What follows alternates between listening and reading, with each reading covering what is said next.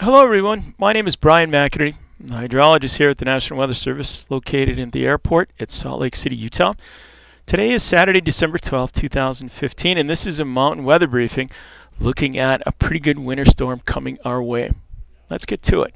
So what we're looking at here are the winds at about 11,500 feet, and you can see the winds coming down through the Pacific Northwest and then coming down southern Utah and kind of swooping through. This area right here is the Great Salt Lake. Here's the west coast, here's Baja. And this system right here came through, but it went a little bit too far south for Utah, and we got just a little bit of snow. A lot of the energy was up here in the Pacific Northwest. However, if you look in this sector right here, this is what we expect to move through Utah on Sunday night, and this is going to bring a lot of snow, which is a good thing. So let's start with northern Utah. And we will see that snow totals in this area, we're looking at Snow Basin and Powder Mountain, anticipate about 12 to 18 inches of snow with 0.65 to an inch of water. Storm's going to start on Sunday night. It's going to go all the way through Tuesday afternoon, so we should have snow all day through that time on Monday night, Sunday night, and into Tuesday. The greatest snow intensity is going to be through Monday and through the day for the most part. Peak snowfall rates will be about 1 inch per hour, and it's going to be cold enough to make it to the valley floors, and with that cold air, we're going to get decreasing snow density trends. When we look at the winds at Mount Ogden, what we see are, as the front comes through, we've got a really good front at start, 55 miles an hour gusts with 30 sustained on late Sunday, Sunday afternoon, Sunday evening, and they're going to decrease. And when they first come through, it's going to be from the southwest, and then they're going to veer around in westerly directions, west-northwest, northwest, north-northwest on Tuesday, and then finish up northwesterly with some really low winds, about 25 miles an hour gusting. And we're going to have sustained somewhere around 15 miles an hour during this time. So not a whole lot of wind with this event, but still a lot of moisture, a lot of snow. Now when we look at the central Wasatch, we're going to look at the front side. What we're looking at in this area are Snowbird, Alta, Brighton, and Solitude. We anticipate about 18 to 30 inches of snow with 1 inch to 1.5 inches of snow water equivalent starting on Sunday going through Wednesday morning. So actually elongating the time a little bit. Greatest snow intensity is going to occur Sunday night through Monday with peak snowfall rates about 1 inch to 2 inches per hour.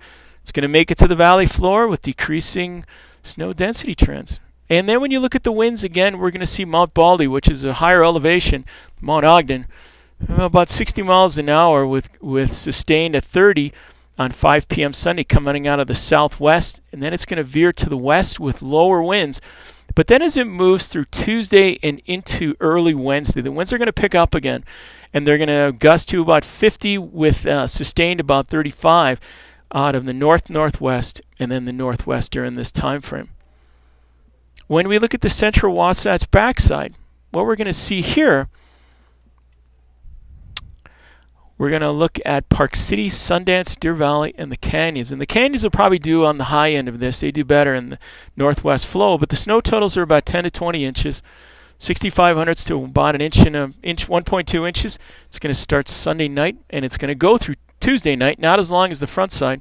The greatest snow intensity we're going to see at Monday evening with 2 inches per hour. About 5,000 feet or roughly down to the valley floors with new snow density trends are going to be decreasing with that cold air. When we look at the winds at Jupiter Peak, they're going to start out about 45 mile an hour gusts with sustained about 20 miles an hour on 5 p.m. on Sunday out of the southwest. But then they're going to veer around and decrease till they hit about Tuesday morning. We're only going to see winds maybe about 17 miles an hour and down to 5 miles an hour at that time out of the north-northwest. Pretty gentle winds. And then they're going to pick up again north-northwest or northwest, 30 miles an hour, gusting to 15 miles an hour. When we look at the Uintas, what we're going to see, snow totals 15 to 20, about 7/10 to 1.2 inches of water. It's going to start Sunday night, and it's going to end Tuesday afternoon. And this is mostly for Windy Peak. Greatest snow intensities Monday through Tuesday, about 1 inch per hour, down to the valley floor as it's cold. And these snow density trends are going to be decreasing with that cold air. With the winds, 60 miles an hour gusts to start with at 30 out of the southwest, starting Sunday about 5 p.m.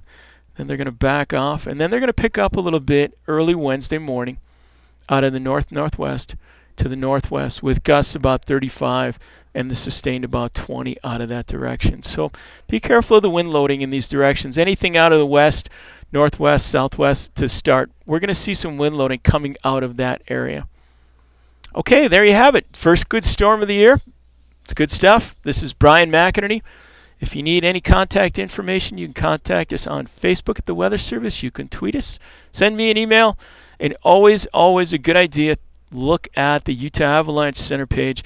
This is the first storm of the year. I've talked to these guys. They're about 4 cubicles down, and they're kind of concerned about this weak layer we've got already early season.